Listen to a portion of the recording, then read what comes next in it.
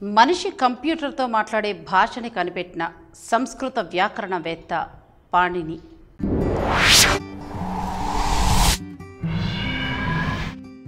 పాణిని బహుశా ఈ పేరును ఇప్పటి వరకు ఎవరు విని ఉండరు. ఒకవేళ విన్నా కూడా ఆ పేరుకున్న ప్రత్యేకతను గురించి తెలుసుకోవాలనే ఆలోచన ఎవరికీ వచ్చుండదు.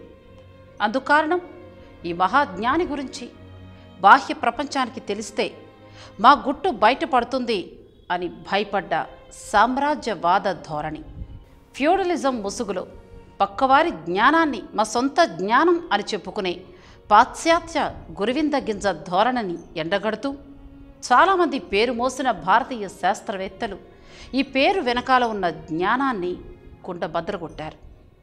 ఆయన లేనిదే యాపిల్ సృష్టి సిరి లేదు. ఓకే గూగుల్ అని మీరు అన్న వెంటనే మీ స్మార్ట్ ఫోన్ తిరిగి మీతో మాట్లాడదు.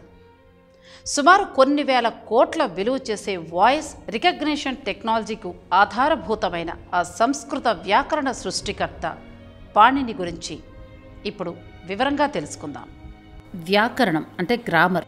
ఏ భాషలో అయినా తప్పనిసరిగా ఉండే నియమావళి. ఎవండి వెళ్ళొస్తాను, ఏ వండి వెళ్ళొస్తాను అను ఈ చిన్న వాక్యాన్నే చూడండి. వ్యాకరణం ఇంకా వాక్యాల అమరిక సరిగ్గా లేకపోతే అర్థమే మారిపోయి గందరగోళ వాతావరణం నెలకొంటుంది. అలాంటిది మెషిన్ ఇంకా మనిషి మధ్యలో సంభాషణ జరగాలి అంటే ఎంతటి ఖచ్చితమైన ప్రోగ్రామింగ్ వ్యవస్థ ఉండాలి. ఆ విషయంలో ఈ రోజుల్లోని శాస్త్రవేత్తలు చాలా కష్టపడి పనిచేస్తూ ఉంటారు. కానీ ఈ పని చేయడానికే వారు వాడే వ్యవస్థ కంప్యూటనేషనల్ లింగ్విస్టిక్స్ను వారు రాసుకున్నది ఒక సనాతన భారత భాషా ప్రావీణ్యుడి వ్యాకరణ నియమావళి నుండి. దాని పేరే అష్టాధ్యాయి. అష్టాధ్యాయి అనంటే అర్థం 8 రకాల పరిశీలనాత్మక వ్యాస సంపుటి, ఆక్ట్రాహెడ్రాన్ రీసెర్చ్ స్టడీ. దీనివల్ల మనం ఈ రోజు వాడే సంస్కృత వ్యాకరణం సృష్టించబడింది. దీన్ని ఆధారంగా చేసుకునే ఒక్కో మాటకు ఇంకో మాటను సమకూర్చడం జరిగింది. కౌంటర్ వర్డ్స్ అని చెప్పుకునే ఈ పద్ధతి వల్లే మనం ప్రతిరోజు సంభాషించుకోగలుగుతున్నాం.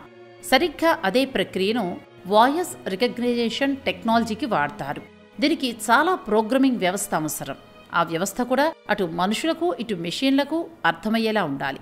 మానవ మేధస్సుతో ఇది జరగడం అసాధ్యం అనుకున్న సమయంలో ఎన్నో అద్భుతాలకు నెలవైన ప్రాచీన భారతీయ వ్యవస్థ వైపు పడింది శాస్త్రవేత్తల దృష్టి. అక్కడే అష్టాధ్యాయి గురించి ఇంకా దానిని రచించిన పాణిని గురించి తెలుసుకున్నారు శాస్త్రవేత్తలు. మానవులకు అసాధ్యం అనుకున్న ఈ కాగ్నిటివ్ లాంగ్వేజ్ రెస్పాన్స్ టెక్నాలజీని 4వ శతాబ్దం, అది కూడా క్రీస్తు పూర్వానికి పూర్వకాలమైన 4 BCEలో సృష్టించటం ఎలా సాధ్యపడిందో అని వారు ముక్కును వేలేసుకున్నారు. పక్కవారు మన స్థాయిని పొగిడితే తప్ప మన గొప్పతనాన్ని మనం తెలుసుకోలేని వాళ్ళం కనుక మనకు ఆయన గురించిన విశేషాలు ఇన్ఫినిటీ ఫౌండేషన్ ప్రిన్స్టన్ న్యూజెర్సీ వ్యవస్థాపకులు రాజీవ్ మల్హోత్రా చెప్తే తప్ప తెలియలేదు. దీనికి కారణం ఆంగ్లేయులు చదివే గొప్ప అని బ్రిటిష్ పాలన నాటి స్కూల్ సిలబస్ను 2018లో కూడా ఆచరించటం అని చెప్తారు కొందరు ఆధునిక జ్ఞానులు. పాణిని గురించి ఇంటర్నెట్లో తప్ప పుస్తక రూపంలో ఎలాంటి ప్రచురణలు లేకపోవటం, అది కూడా దేశీయ వ్యవస్థలో మచ్చుకైనా కనిపించకపోవటం గమనార్హం. సిరి, గూగుల్ లాంటి ఉపకరణాల ద్వారా తస్కరించిన మన భారతీయ తెలివితేటలను మనకే లక్షలు కమ్మడం అనేది ముమ్మాటికి ఆ బహుళజాతి కంపెనీల తప్పు కానే కాదు. మన మేధస్సును గురించి మనకే అవగాహన లేకపోవటం, ఇంకా ఆ మేధస్సుకు సరైన గుర్తింపు తీసుకురాలేకపోవడమే అంటారు భారతీయ జ్ఞానులు.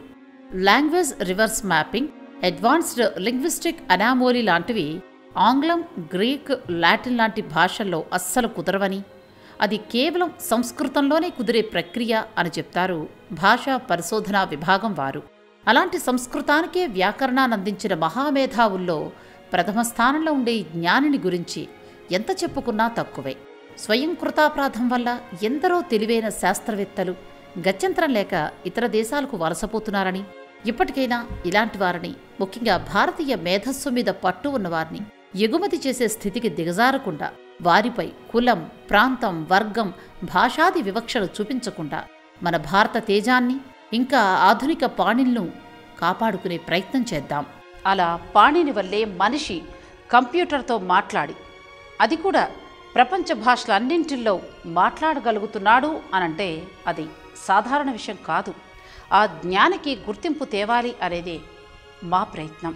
ఇలాంటి మరిన్ని ఆసక్తికరమైన విషయాలు తెలుసుకోవాలి అనుకుంటే మా ఛానల్ని సబ్స్క్రైబ్ చేయండి.